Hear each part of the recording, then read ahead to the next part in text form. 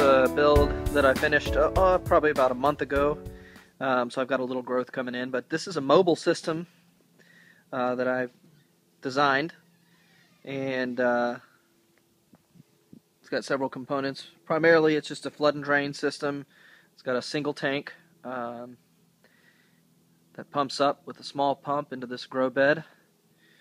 Got a shelf on the outside with a little trim, a hinged lid that allows me to access the fish tank. Got a couple koi in there, they're pretty big, and then some largemouth bass.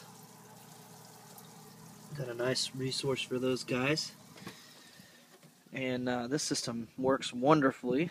This is I've got some different lettuces and Swiss chard, and I've already cut them back 4 times in 4 weeks. I did buy seedlings. But this system I built to go in the garage, and you can see that I've got a grow light on here. I have it by a window so it gets some natural light as well. But it's pretty cool here. It's getting down below freezing at nights, and probably in the low 50s, high 40s during the day. And these plants are doing great.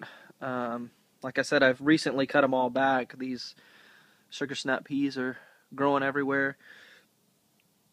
Swiss chard's growing really nice. I recently seeded in a couple of squash. Let's see how they do, even in the winter season. You can see how many times I've cut up these romaine, I believe, lettuce. All these are cuts all the way down to the base. It just keeps growing. I cut the leaves off and it keeps growing up. So I've got my valve adjustment on the side here so that I can adjust the pressure going in.